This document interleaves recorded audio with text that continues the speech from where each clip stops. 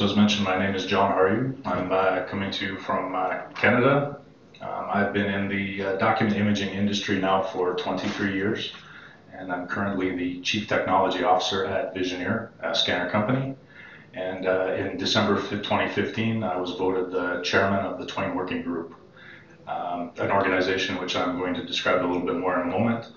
And I'm here to talk to you about a specialization of PDF that we've developed that may interest you, and to discuss how we got there.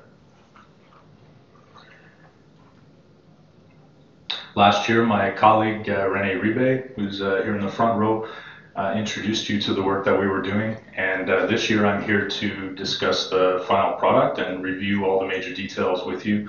And I plan to discuss the more important points, like the what, why, where, when, and so on. So what is TWAIN and who is the TWAIN Working Group? TWG short form should not be confused with Technical Working Group from the PDF Association. We're different groups. And it's safe to say that if you use a scanner connected to a desktop computer at any time, that you've probably used TWAIN at some point. TWAIN is a royalty-free, open standard scanning protocol that facilitates communication between image capture applications and image capture devices. Forgive my icon, this is just that we have to be vendor agnostic when we display the scanners. I want to show some favor. The TWAIN Working Group is the not-for-profit organization that is responsible for maintaining and improving the TWAIN standard.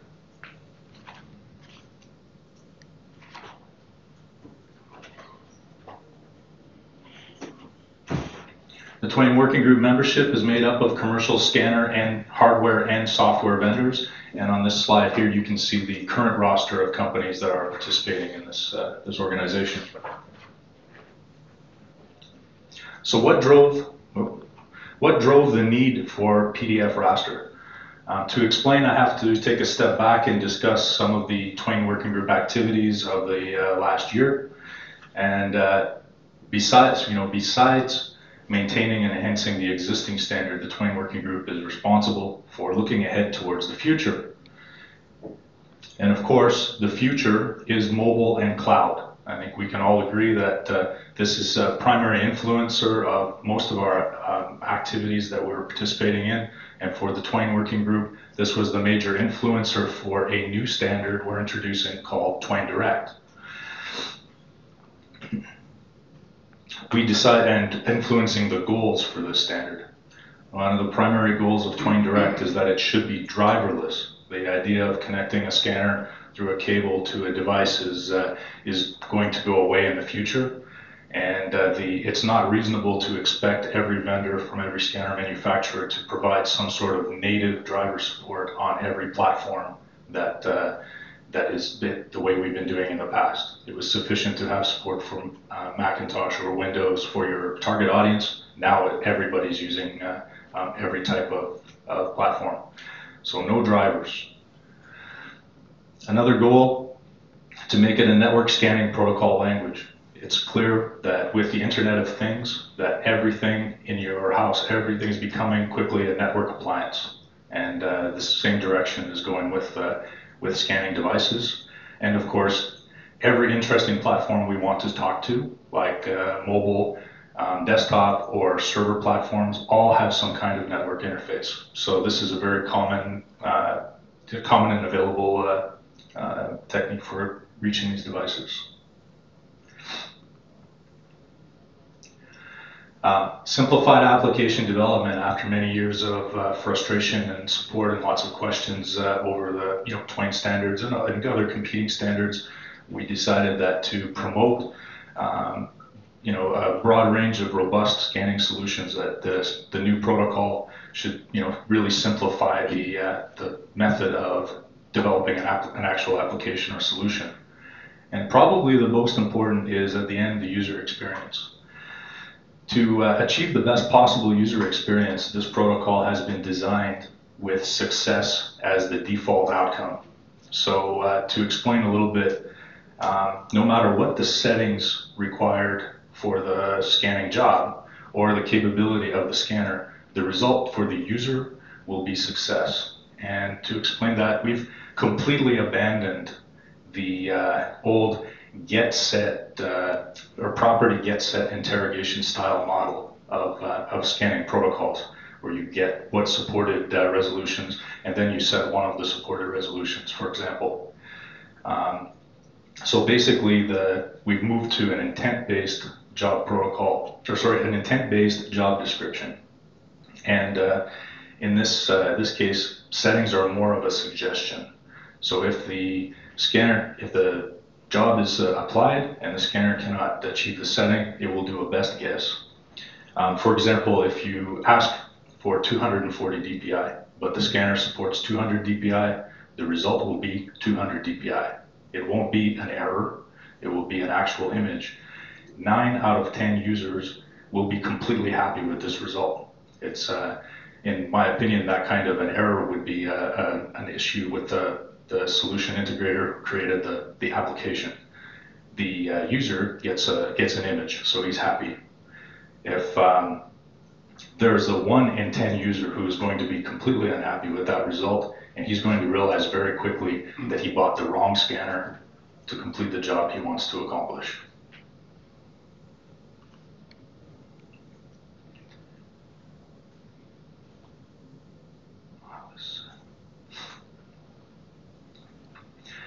And of course, I'm not here to focus on TWAIN Direct itself. I'm here to focus on the data format. And arguably, the data format is the star of the show in any scanning protocol. Would be the data format and, of course, the image data format. Our experience led us to decide that TWAIN Direct would transfer fully formed files. This is a departure from the current scanning protocols that transfer just strips of image data and leave it up to the application to construct the file after it has been transferred. And in our experience, this leads to a lot of problems on different platforms. It's better to just have one fully formed file that can be used by the user. It makes it possible to create very simple scanning solutions. And of course, when selecting a file format, we have to be certain that this file format supports all of the image data formats that are supported by scanners today. We don't want there to be any transformation required or extra processing required. So we're looking for uncompressed raster image data support and common scanner compression support like Group 4 and JPEG. And of course, since we're now going to be participating more in the cloud and over networks, security is something that we wanted to consider. Thinking, for example, that a file that is going through the cloud might actually be resting on a server somewhere, and we want to make sure that whatever format we chose had the ability to protect this file at rest and not just in motion. Immediately, of course, we narrowed our options. The obvious options were TIFF and PDF. And spoiler alert, PDF was selected, okay? But I just want to quickly walk you through the decision process and why that became the obvious choice. So we did a pro-con analysis of the two formats, and in looking at TIFF, we immediately, of course, notice it supports all the required data formats. It's very popular and well known. And the cons, it's not an actively maintained or evolving standard. We also have ongoing negative user experience issues with images often showing up in different viewers for bitonal images, showing up inverted, or depending on what type of compression was used.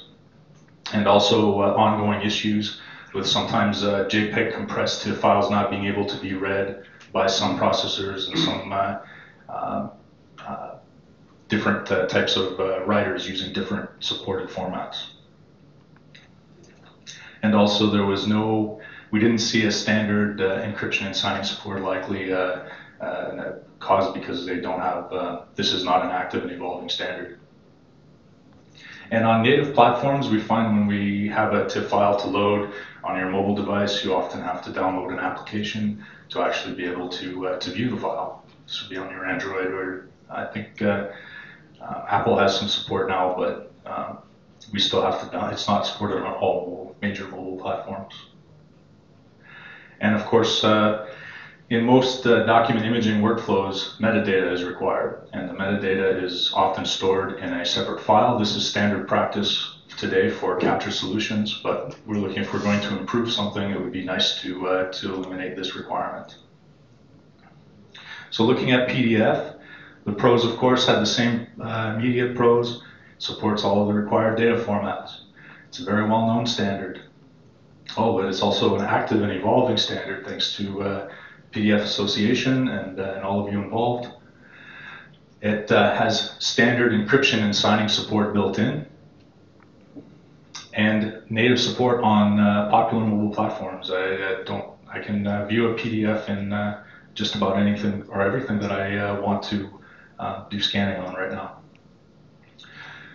And embedded metadata, the possibility to actually package metadata with the file to move through a workflow right from the point of capture, is a very attractive feature as well. And then, of course, there was a con for those of us who are the scanner providers, manufacturers. It's so robust, and trying to decide what is the correct features to be supporting for scanners. We just felt that it was very broad, and we wanted to narrow the scope a little bit if we're going to use PDF.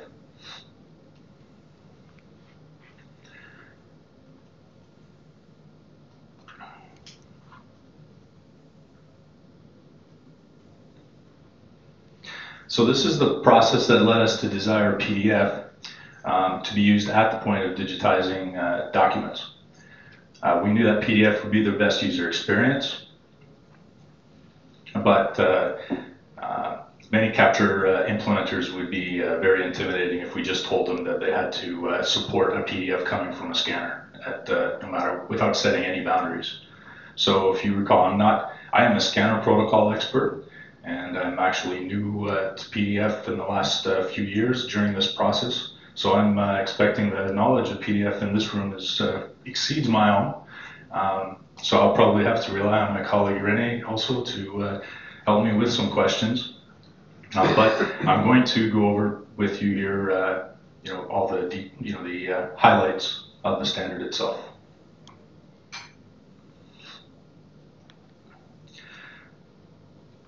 So PDF raster at the high level is a highly restricted version of PDF that is 100% compatible with any PDF processor.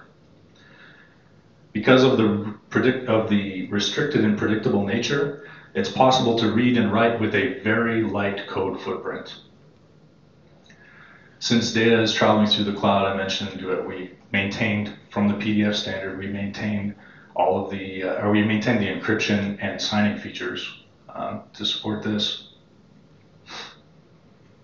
And after meeting with Duff at Hardy Spencer event maybe 2 years ago, it's when we began this activity in cooperation with the PDF Association to make sure that while we were restricting PDF, being scanner protocol experts, that we were relying on the PDF Association to guide us and make sure that we don't do anything upsetting or incorrect. So first off, most of PDF raster is describing, there's documenting restrictions in the standard. In this one particular case, this is the only new concept that we've introduced specifically for PDF raster, and this is that we have a requirement that there is a comment labeled PDF raster with a version, and you can see it appears just before the last start xref in the PDF file. And we are confident that this comment is benign, and when the PDF file is resaved, this comment should be lost, and the file will end its existence as a PDF raster file. This is important to so that when a PDF processor that is very lightweight, that doesn't have all of the support and wants to make certain assumptions, can know that the file has been edited and modified and is no longer PDF raster, a valid PDF raster file.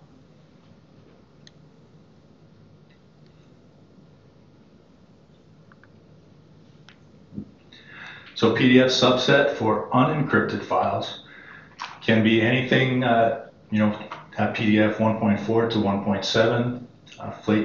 Filters that will appear in PDF raster are flake decode for color data.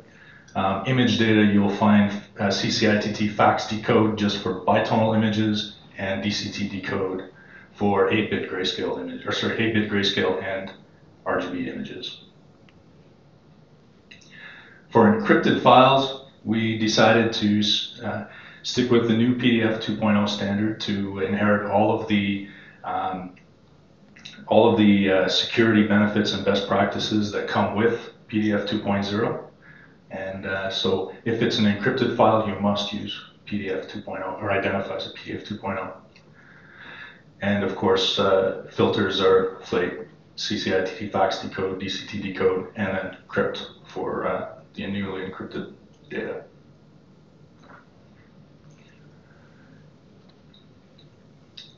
Also, I hope this is normal for all PDF files, but all indirect references must refer to valid objects.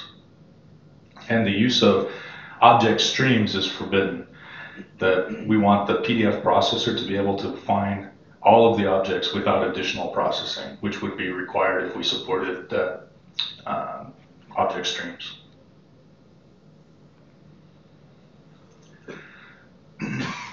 The catalog dictionary has all the entries required by ISO 32001, which would be type and pages. Optional entries would be version, viewer preferences, page layout, and page mode, acroform, metadata. Again, when looking at a reader that just wants to really access the raw image data for its purposes, these are fields that will not affect the raw image data. It can be ignored.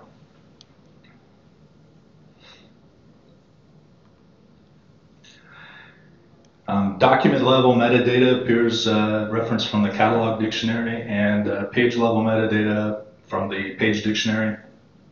And of course is supporting everything already defined in ISO 32001 and anything custom using a custom namespace. And the TWAIN working group will document separately a namespace with TWAIN direct specific metadata that could appear in these files. We didn't feel it was appropriate to add this to the PDF raster specification because that is more TWAIN protocol specific. And PDF raster has uses outside of TWAIN itself. And of course, document information dictionary may exist and contain the following entries with the stipulation that if this exists, that these must the corresponding XMP metadata must also exist in the catalog dictionary.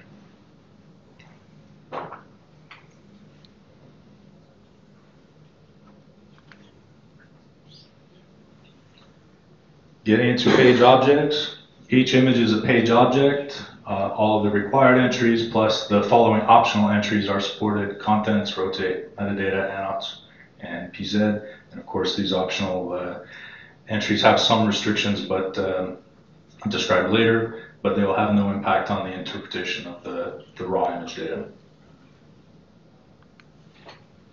Page tree nodes, inheritance is not allowed. The media box describes the image or describes the size before rotation. Annots are supported, our annotation is supported strictly for digital signatures, and the digital signatures should have no visual representation to be valid in this case. Resources is a dictionary of X objects named strip 0, strip 1, and each strip is the name of the strip defines where in the page that the strip should appear. Rotate is only supported in the page object, not in the notes. And the content stream draws the strips as is, no clipping, no masks, or inline images.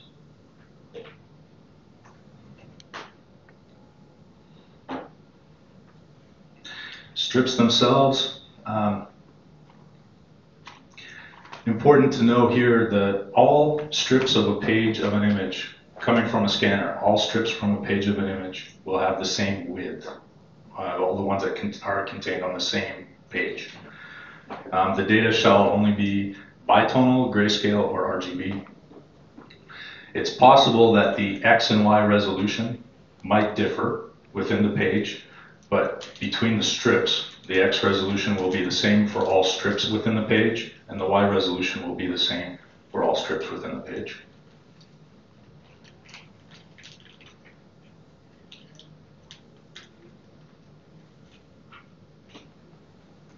Well, there is, for non-PDF raster aware viewers, in the case that strips are used, there is a known issue that there may be gaps present from the non-PDF raster aware viewer, and I'll explain a little bit how we hope to get around this. For bitonal strips, bits per component obviously is 1, and color space should be device gray or cal gray. Black is 1 should be false or not present in file. This is in line with the type of data that comes off from a scanner. And the filter supports either uncompressed or group 4 compressed.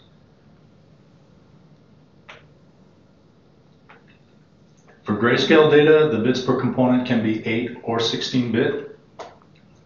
Color space can be as cal gray, and the filter can be either uncompressed or compressed, but it's important that compression is not supported for 16-bit. It's not possible to have a 16-bit JPEG compressed image. For RGB, similar restrictions, of course, except the possibility of an ICC-based color profile.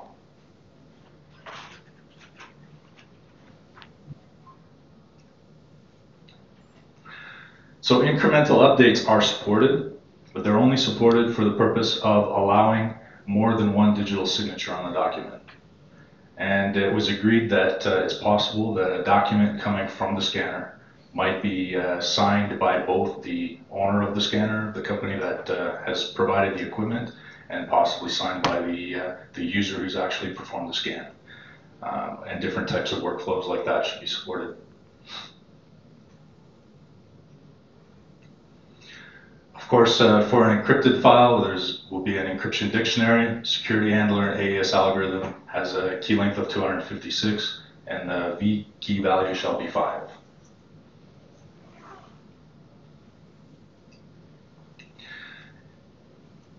Once you have, another very interesting note, once you have created a PDF raster file, it's a very short distance to make that PDF raster file also PDF-A compliant.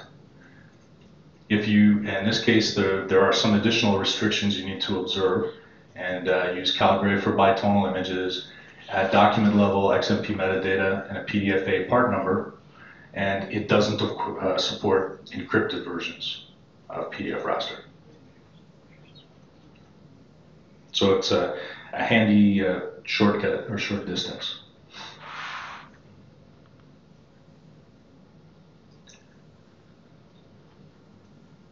Challenges, when compared to the classical way of extracting image data from a scanner as raster lines, it can be a little bit harder to parse for a programmer. But to address this, the TWAIN working group is providing lightweight reader and writer code available from our website. That's freely available, free to use. Is it open source? Yeah, it's open source.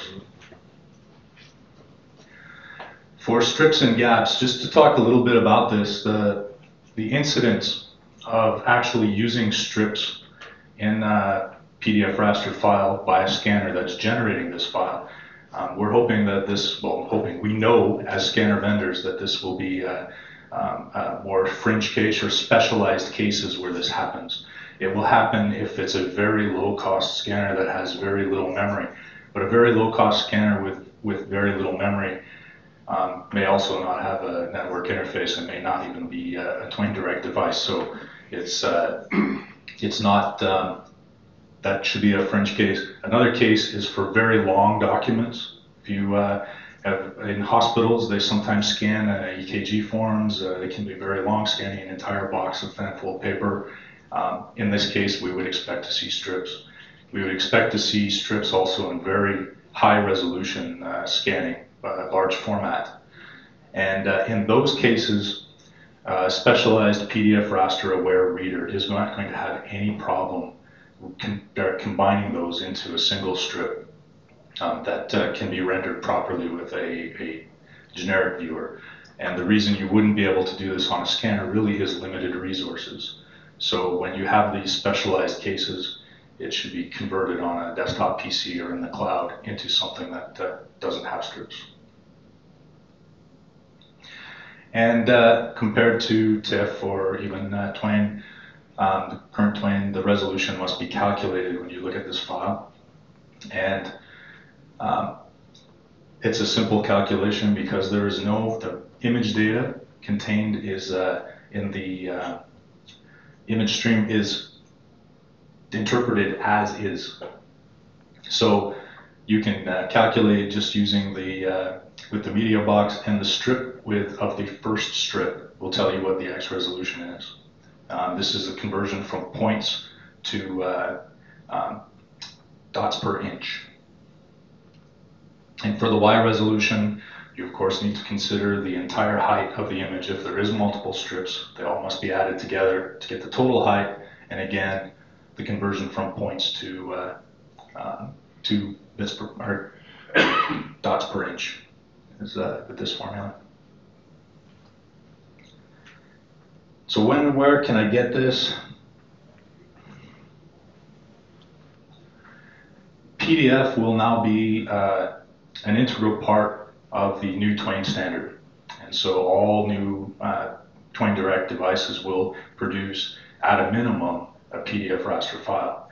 The standards and specifications will be available along with the TWAIN Direct standard and specification. It's also, we're planning to pursue an ISO path to get this an ISO standard through the PDF Association, so it will be available through the PDF Association.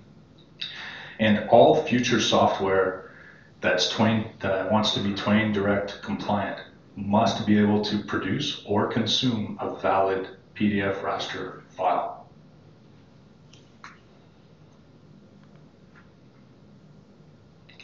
So the schedules, we have TWAIN Local, which is the local area network version of TWAIN, or TWAIN Direct, that supports devices just within a local area network, not thinking about the cloud. This schedule is coming up very soon. We have meetings in Wolfersheim tomorrow, and we'll be discussing how the launch is going, looking forward to a July 1st availability for the standard.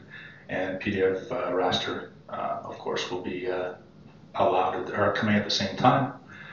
And there's also TWAIN Direct on TWAIN, which is a bridge technology that we're providing for Windows that enables an existing TWAIN Classic native driver to behave or become a TWAIN Direct device that can be shared on the local area network for the purpose of moving forward with developing TWAIN Direct applications, and this will produce PDF raster files. This is coming at the same time, looking at July 1.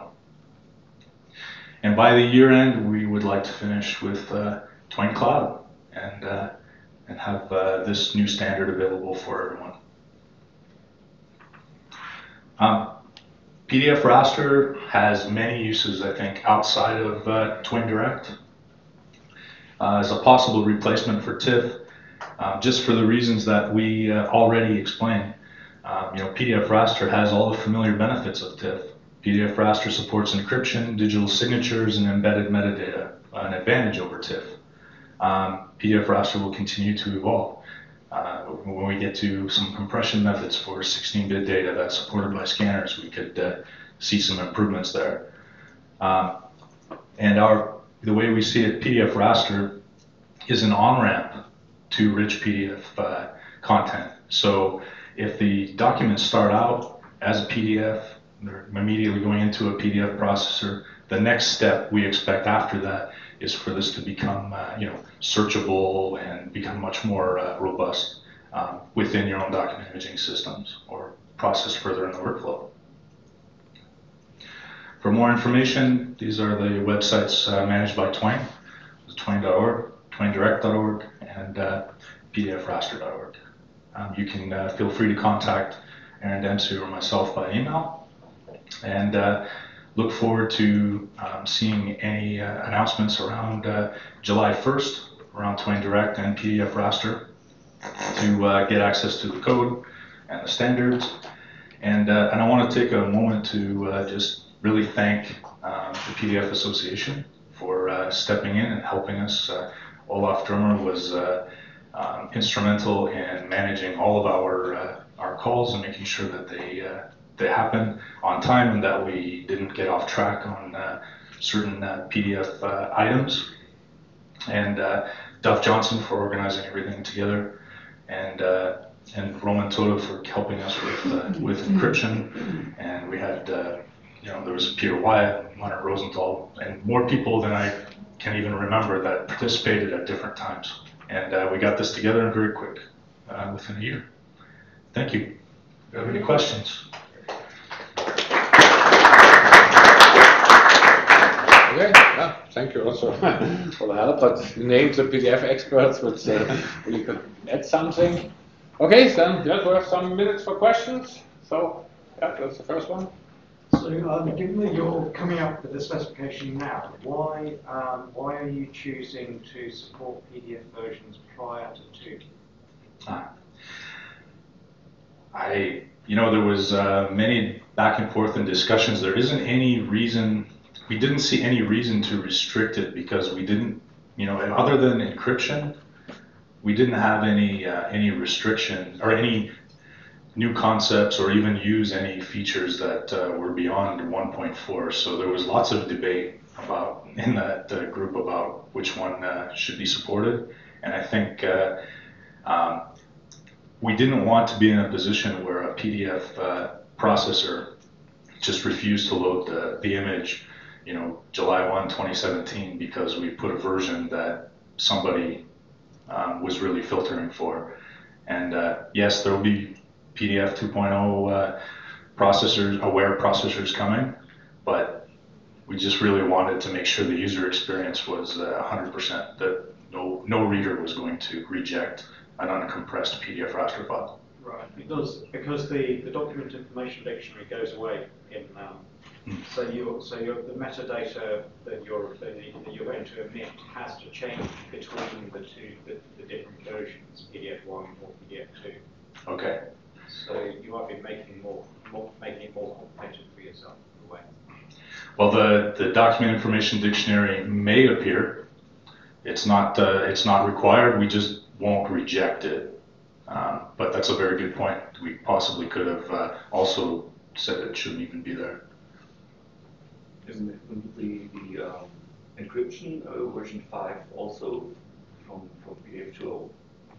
Yes. Yes. Okay. Or the Adobe extension? Yes.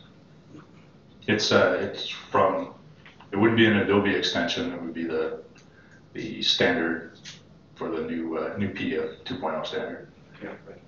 Okay. But one should note that I think the Adobe extension was insecure, right? I think it should not be used because the Adobe extension only had one round of hash.